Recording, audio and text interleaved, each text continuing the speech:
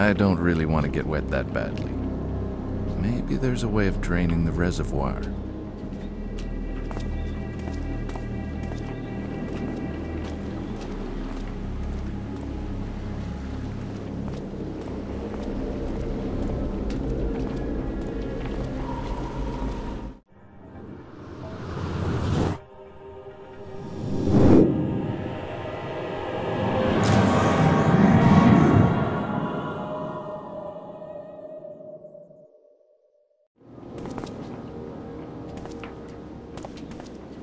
Another ring.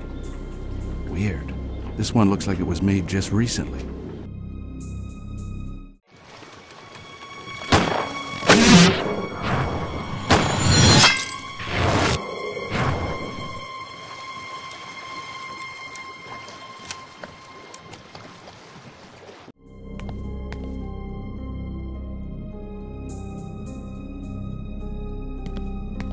The door is locked.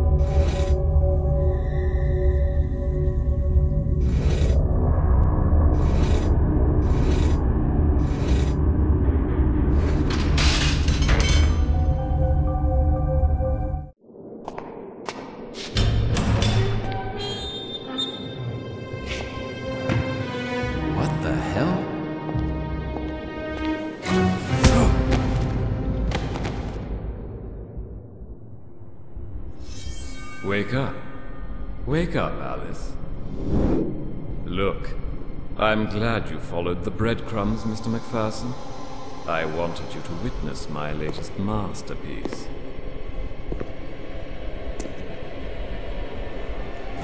Wake up, dear. I wouldn't want you to miss the pain.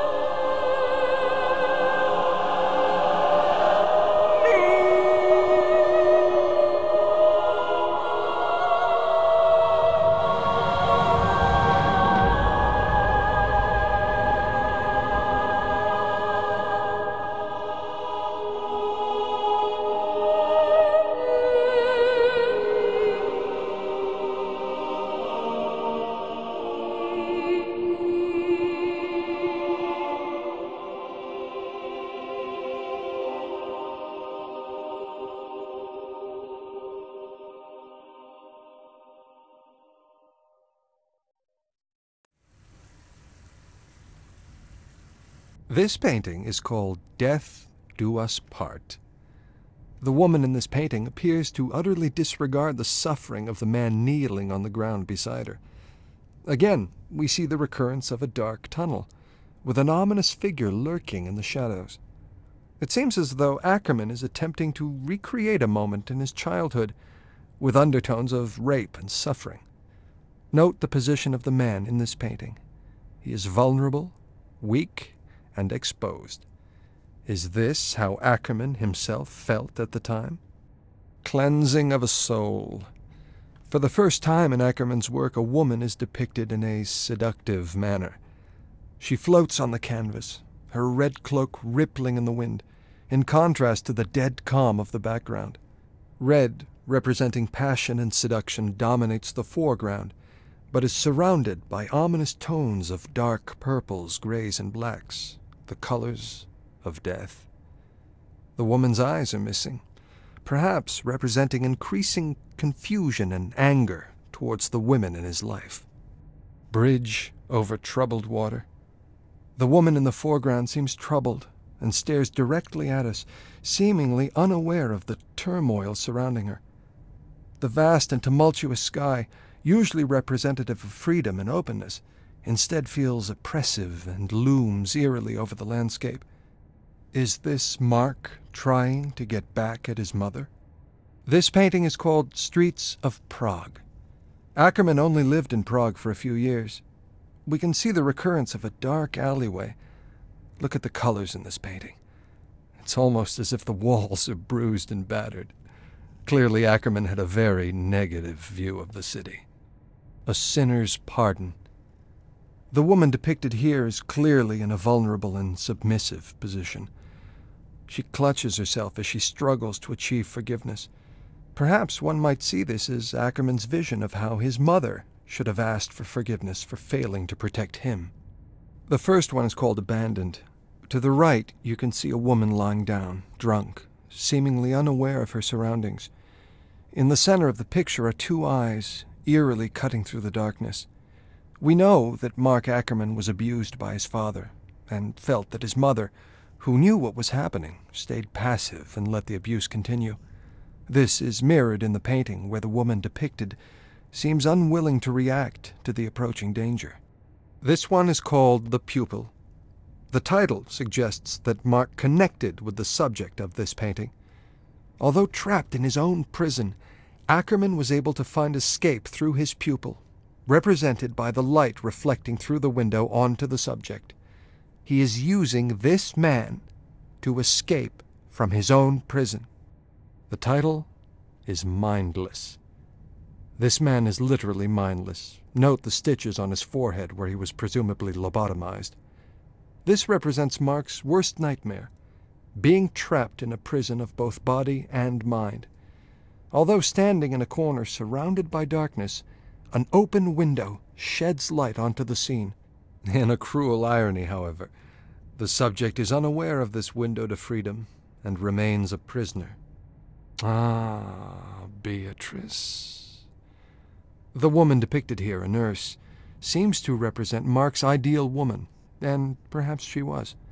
Attentive, loving, and seductive, she is surrounded by angelic hues of white. Her skin tone is rich and alive, in contrast to his earlier works. This one is called Dr. Hyde, and is the first in his L.A. series. We know that Ackerman was committed to a mental hospital in the 30s. The man in this painting represents Mark's psychiatrist. It is a caricature of a dishonest man, whose gaze is masked behind thick glasses. The painting has an air of condescension. Look at his smile. He looks like the village idiot. It is obvious that Mark had no respect or admiration for this man. This painting is called Moonshine Traffic, his second painting in Chicago. One senses that Mark is comfortable here. The sun is rising, pushing out the darkness. Notice the warm oranges, yellows, and reds. Perhaps Mark is finally at peace and feels at home in Chicago. This one here is called Disturbed Sanctuary, and is the first in his Chicago series. One of the unusual aspects of this painting is the perspective from which it is created. One feels as though Ackerman is an unwanted guest in the room, almost hiding behind the curtain. The woman shown in this painting appears blissfully unaware of him or the darkness that surrounds her sanctuary of light.